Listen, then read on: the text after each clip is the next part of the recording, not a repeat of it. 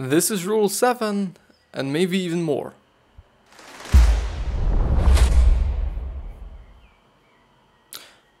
Yeah, hello and welcome back to the next episode of the Self-Development with Tactics podcast. And I'm very happy to see you again here.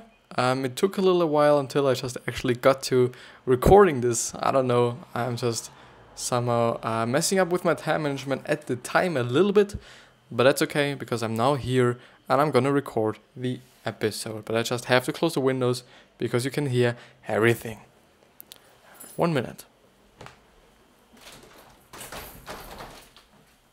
Or not even a minute because it's already happened. And yeah, we are back with the 12 Rules of Life by Jordan B. Peterson.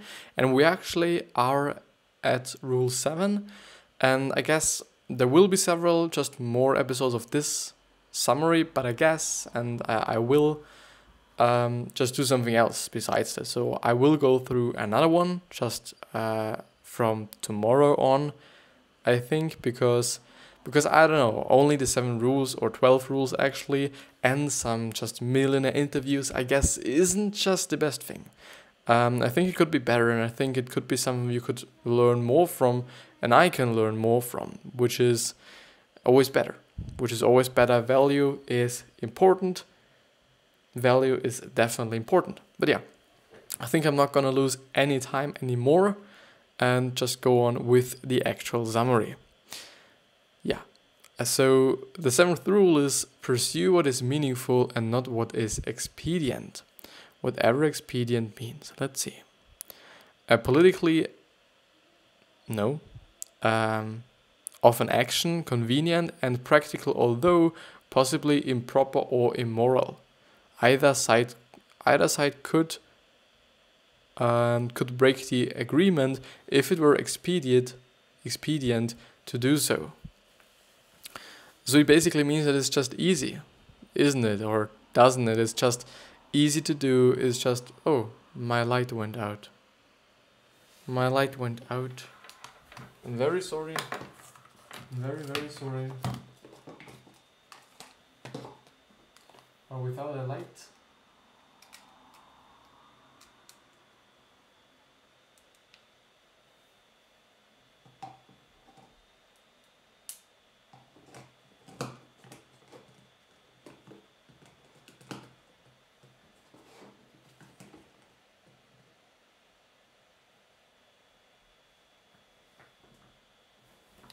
So, I'm very sorry.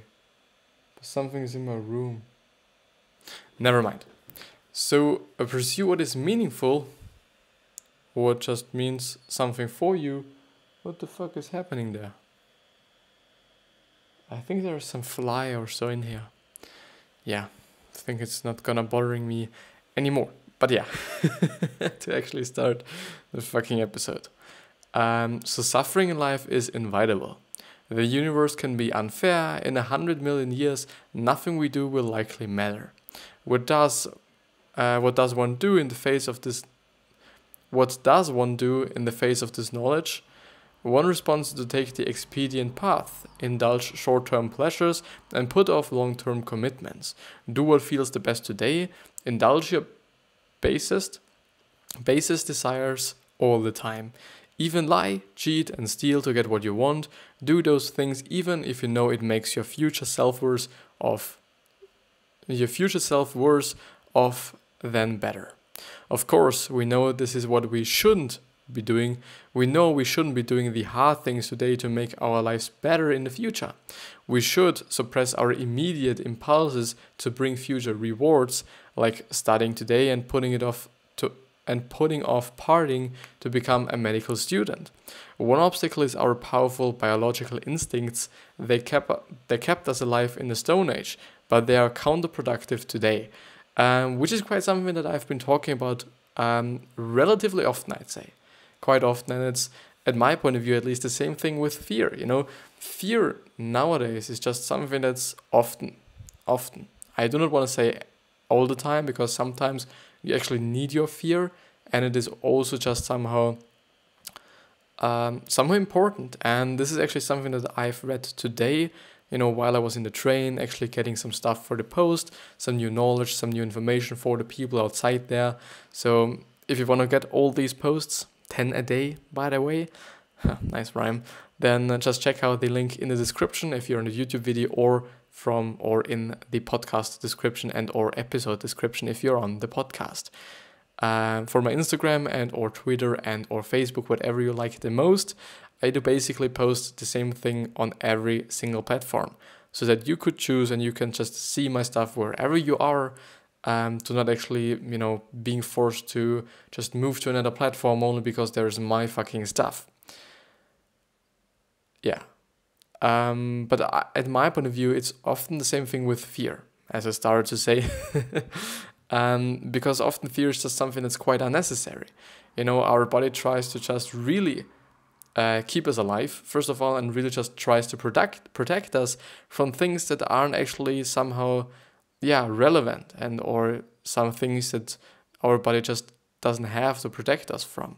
And this is then the point, because nowadays there are no predators, and there isn't much to be feared about, and there isn't much that will kill you and want to kill you and whatsoever.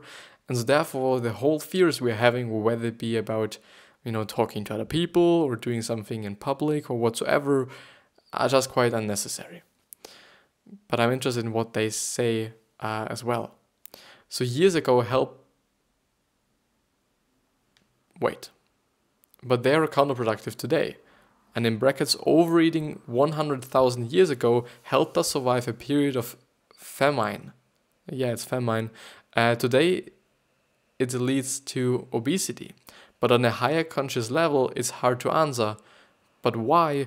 How do we define what's good and worth doing and what isn't? Which is, at my point of view, a very, very hard question, and it definitely comes up to you. The thing is, why I'm doing what I'm doing right now, why I'm doing it.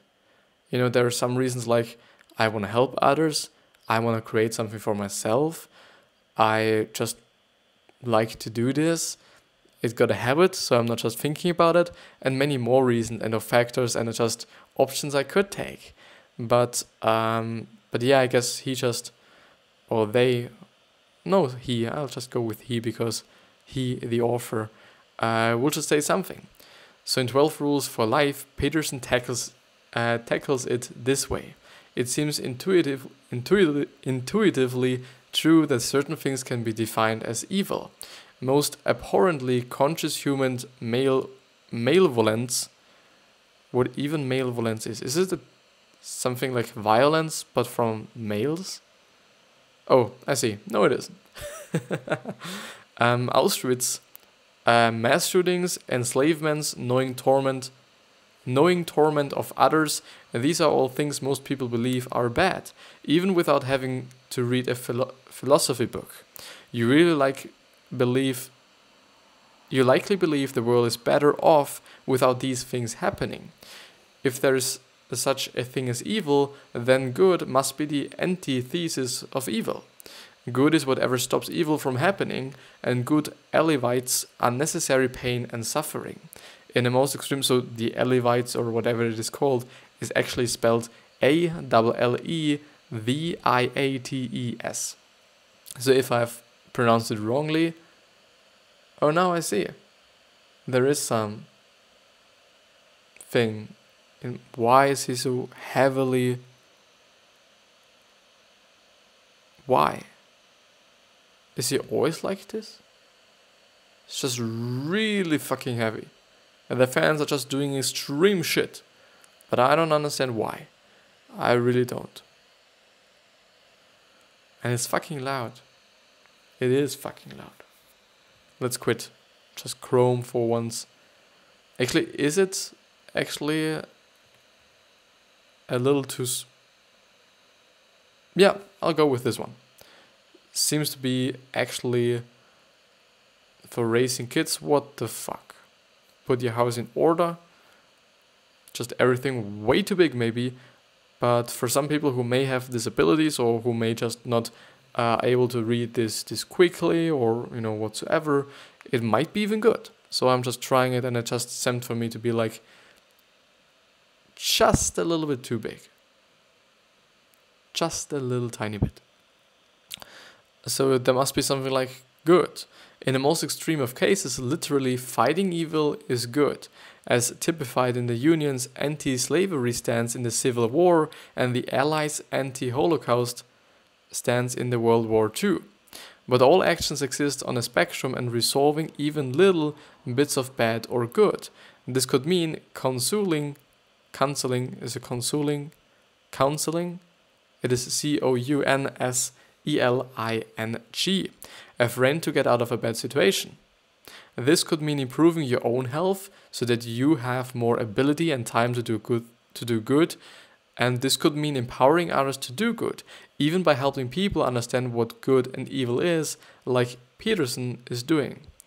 Doing good has meaning. When you act with meaning, you will attain more security and strength than would be granted by a short-sighted concern for your own security. I guess what's in there is basically that you should just help other people, which is, and this is also something that I've actually read today, and which will come, I suppose, tomorrow. So for all the people, I'm just spoiling you right now, I'm sorry. But it is actually the case that helping other people is actually making you feel good. And this also makes sense, because, quite everything in nature makes sense, especially if it's something like, how we are feeling, what we're feeling and whatsoever. And we like helping others, and it just lets us feel so good because there's even a certain hormone, or a certain chemical that actually gets exposed or just sent out or whatever it is actually called when you help other people. And why it's there? Because without this one, we would all have died in the Stone Age. We all would have, because nobody would just, I think everybody would have just killed, other people. And we wouldn't have helped, us, like we humans. We humans as a race, I guess, if you're willing. Is humanity a race? Is the human species a race? I don't fucking know. But I guess we would have all died. We really would. And this is something nature doesn't or didn't want to happen. Because, this is also the same thing why just sex is just feeling so good. It is just feeling good because nature wants us to survive and just have more of us, which is the only quiet thing. And it also makes sense because, I think it just makes sense. And actually, when we are helping others, when we are helping others, there are actually 4 chemicals. 4 chemicals come into play when we are just happy. The first thing is dopamine. Dopamine, if I recall just correctly, is the hormone that lets us feel good if we are going through physical pain or physical something. And this just lets us feel good after just going through some suffering, quote unquote suffering. I don't want to say that you really have to suffer, but I think physical pain, like, exercise, even light exercising, like aerobic style shit or whatever it is.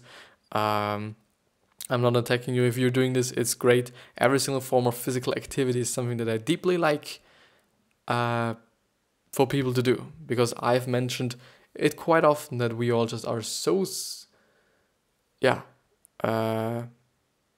that we do not do much in terms of our physical just activities and whatsoever. And then it's always just nice to see that people are actually going for something.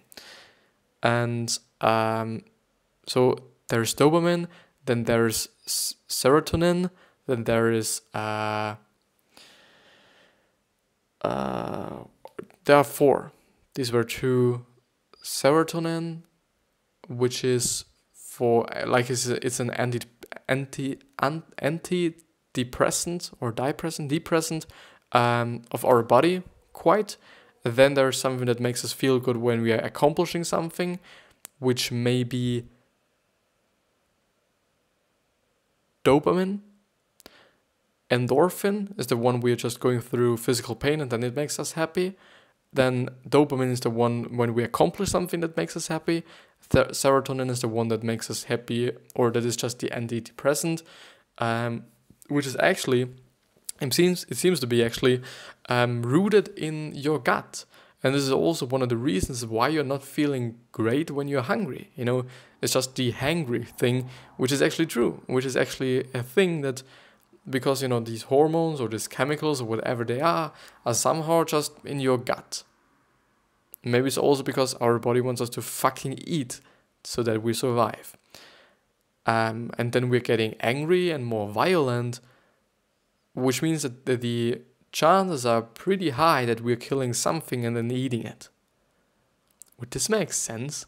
I haven't read it somewhere, but just thinking about it, I think this would even make sense. I think this would be good even. And there's one left. Serotonin. No, I'm going ahead because I do not want to just waste your time. And you could Google it basically, and just want to just go ahead with this summary. So doing good has meaning, which is something I've read already. So what you do will matter to you. In turn, you'll feel better about your existence. And the evils and justices of the world are more tolerable because you know they can be overcome. Remember Socrates, who believing his principles to be right, retained the strength to speak true at his trial and accepted his death with resolve. If you're the type to bemoan your existence, Peterson argues doing good is the slave. By doing good, you are compensating for the sins of your existence and those of humankind. What are the sins? Are they? Yeah, I thought so. Meaning is the mature substitute for expedience. Expedience rejects responsibility. It doesn't have the wisdom or sophistication to look ahead and plan carefully. It has no courage or sacrifice. It's the easy way out. Meaning regulates impulses and recognizes the value of making the world better. By providing deeper meaning, meaning gratifies all impulses. Ask yourself, how can I make the world a little better today? Aim up, pay attention, and fix what you can fix. Like being a positive person and smiling a little bit more, just making a great day for other people, telling them a compliment, just telling them that what they're wearing is great and what is this fucking insect doing on my fucking wall. I do really hate killing insects. I really do. But sometimes I do not see any other way, because if I'm not hitting it right now, I think I'm gonna do this after the episode. I'm really hoping that it is staying there and not moving anything or anywhere else. Please stay. Please stay. Thank you. I think it's a great question. I think it totally is a great question to ask yourself. How could you do, or how could you make the world a better place right now, or at least today? And I guess you can do something, whether it be, as I said, smiling a little bit more, telling people a compliment, not being so negative and just being more positive, and maybe even listen to the people and just hear or listen to them what they have to say. People like to talk. People like to especially talk about themselves and talk about shit they have experienced and whatever it will be, And just by listening to them and just being a good listener and being generally interested in what they are even saying, at my point of view, you are then just already doing a great job at making the world a better place. Because you're just helping someone. You're giving more attention to someone. You're just making someone else happier on this planet. Very great that he picks that out. And it's also a thing that meaning is actually very, very, very important, which is also something that I've pointed out at the really small summary of this rule, which is quite the first 2 episodes, I guess. So if you're really only interested in the rules and just a really quick informational thing that will take you 1 hour though, then just go through the first 2 episodes of this summary. I hope you can find them. And yeah, because there are just 2, so these 2 episodes are basically little summaries of this summary. So basically the summary of those rules that are in this big one. So even more deeply, what is your true nature? What must you become knowing who you truly are? How can you make the world a lot better if only you made certain changes in my life? something valuable given up ensures future prosperity. The greater the change you want to make, the greater the sacrifice might be. Which is totally true. And which is also the thing with people who are just willing to get rich, willing to get famous, willing to get just very, very successful. There's always going to be some sacrifice. Whether it be time, and I just really want to tell you, it is time. It is just really time consuming and emotional and physical power consuming to actually do something great. And I'm hoping that I'm actually doing something great right now, and I'm just somehow helping, or at least able to help some people out there, which would be my goal somehow, which would make me happy. If somebody comes up to me and being like, okay, I've been listening to your podcast and it really motivated me, or it just really gave me some valuable knowledge that I needed. This would be just fucking great for me. This would really be. And the greater the change you make, or you want to make, the greater the sacrifice might be. Inverting the question, what is the greatest sacrifice you can make that of what you love most, and what good will come of it? In so doing, you change the structure of reality in your favor. The above is his main point, but in the chapter Peterson describes two other topics, which are the historical rise and fall of meaning, and, to really show you, order and chaos, which is actually somehow the title of the book even.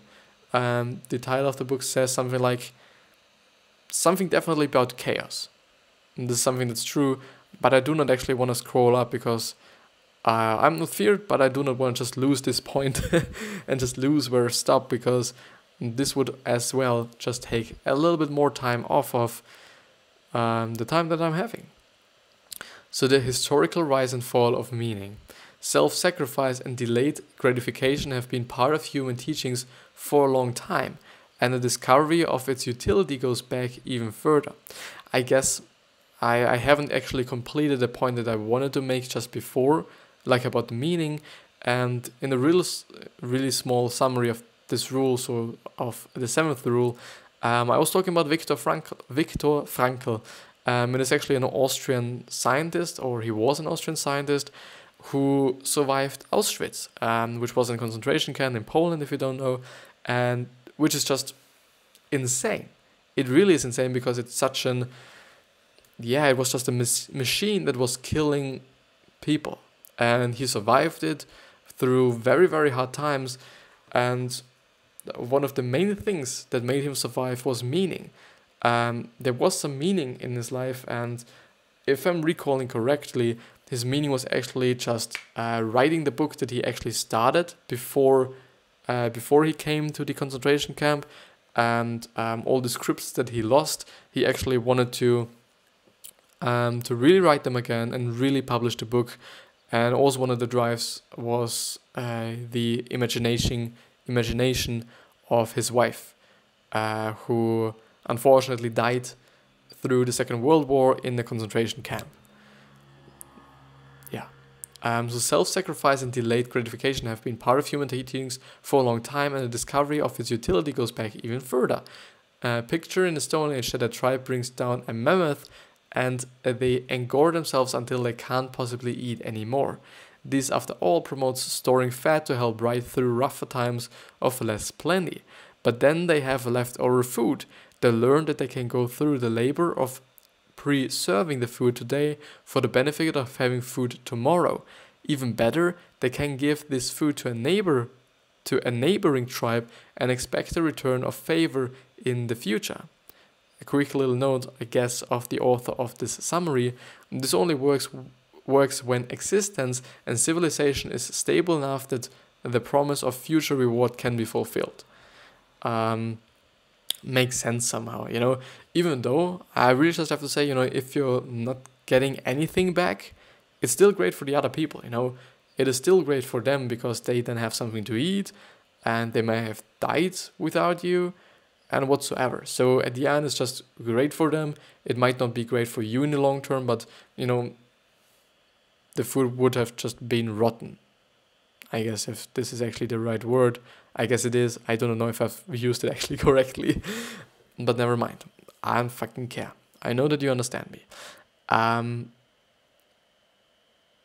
But I guess so. I really guess so. It would just feel great if you are able to just, really help another tribe, even though you're not getting something in reward. But I have to say, okay, the food would just be gone anyway, so why wouldn't you?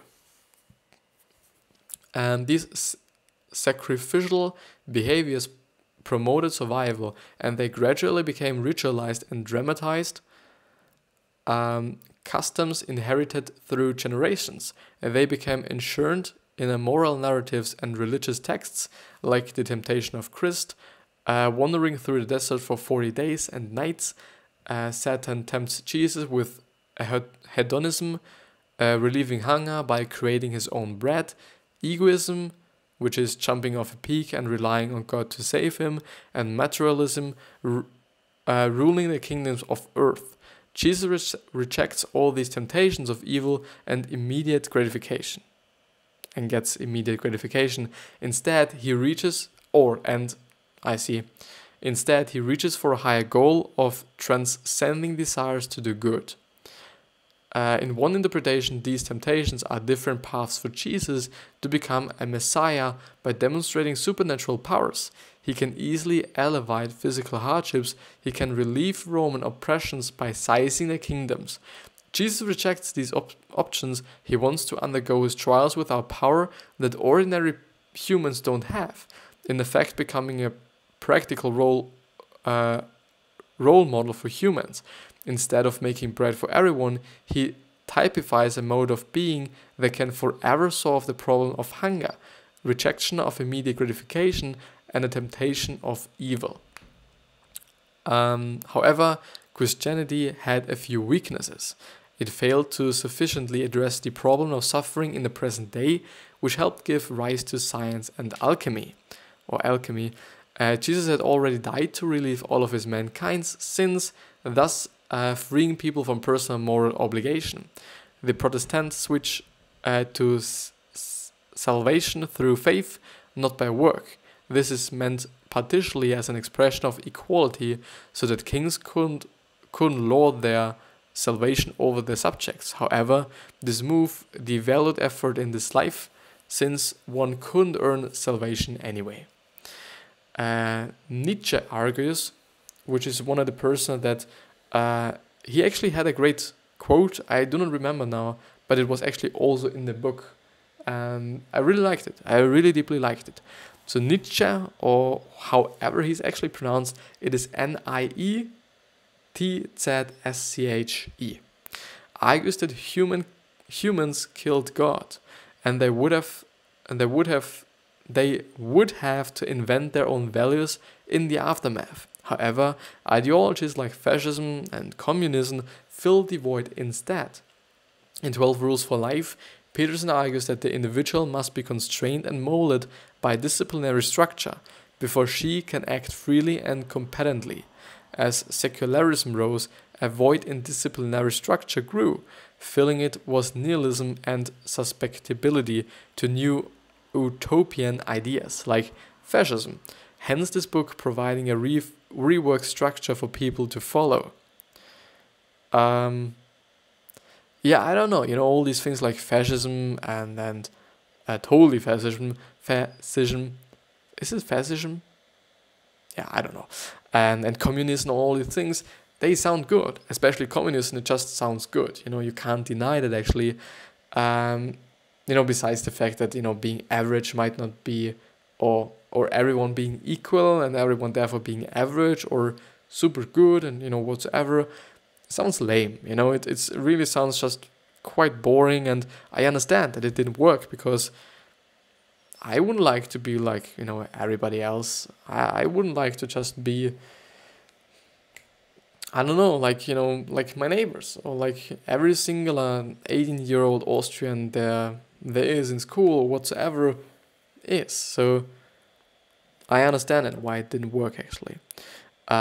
Even though I do have to say it's, I think, not the only point why it didn't work out.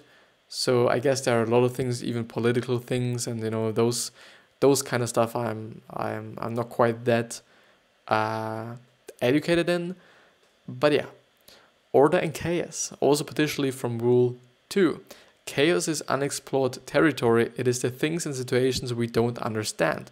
Even, I do just have to address something. I do not know where I've read it or where I've heard it or where I've quite, if you're willing to say it, learned it.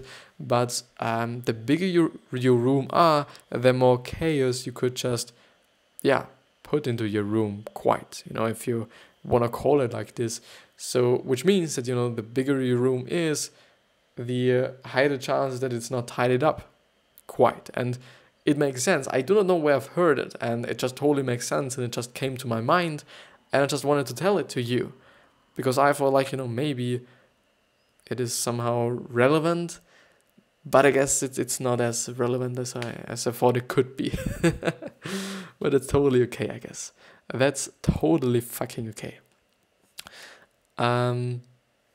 It's where you go when you get fired. It's the threatening stranger on the street, and it's the scary, audacious, I think it's audacious goal you've wanted. It's also the realm of possibility and where new ideas come from. Order is explored territory. It's stability and structure. I see now. It is like, isn't it like a comfort zone, which is basically something a lot of people talk about, and which is, I think, and I guess it is just getting also one of the words that I just don't like, the same thing as, influencers, even though it is somehow true and it does somehow make sense that people call, these people influencers. Then also, there was another one. I think there was another one. Where did I stop? So order is explored territory. It's stability and structure. It's your plan for the next day, the comfort of tradition, the customs we use to treat each other. Yet it also can mean concentration camps, fascism, and less extremely like fascism and concentration camps, I guess, and the lack of growth, which only makes sense for me. If it's really a lack of growth, it somehow is. Yeah, it makes sense. If you're just staying in your comfort zone all the time, it makes sense that you're not just exploring something else, whether it be just a new thought, which is the thing that they pointed out, that in the first thing, so the chaos, you're actually getting new ideas, which makes sense, because if you're viewing it as like the just not comfort zone, whatever it be called, like, then there are ideas, and you will just get to new ideas, and through maybe those ideas that might not be as good, you get to other ideas, like in a lot of creative processes, like mind mapping and, mind writing or whatever there is. There are so many things, and a lot do work. But yeah, I don't know. Some work, some not. I don't know how you're thinking about it. But it makes sense. So we like being in order, and we don't like when we are forced to leave order for chaos. Like when tragedy strikes, we are cheated on by our parents or by your partner. Not parents, what the fuck. By your partner, or you're fired. But order isn't enough. There are still vital things to be learned. And the ideal place is to be right in the middle. To have enough order to feel tethered or tethered. It's TETHERED. But enough chaos to be challenged and learn new things. And this is where meaning is to be found. Which makes sense. It totally makes sense for me. And then there are five rules left. Yeah. So we are quite, I think we have done like maybe 75%. Yeah, it is somehow 75%, which is okay, I do not think like that I'm just willing to go through these rules just really, really fast, because I know if I'm just going through them too fast, that I'm just missing out a lot of things, and I don't say a lot of things that I could have said, and at the end it's not as much value, or I'm subconsciously or accidentally also quite, I'm accidentally not providing as much value as I could, which is fucked up, and which is something I do not like to do, and do not like to be like, or do not let it just like to be like it. But yeah, so this is it with the episode. I do hope that you have liked it. I hope that you got something out of it. And yeah, with this being said, I hope you get the best health, wealth, happiness, and success. But still, remember how you're gonna be remembered, which means that you maybe give back to the world. So helping people, think about your chemicals, like your endorphins. I fucking just missed it. I forgot it. I really forgot it. Yeah, never mind. Just give back to the people, even though they might haven't given you something in return or just before it. Just help them. And yeah, with that being said, I wish you the best and I'll see you tomorrow.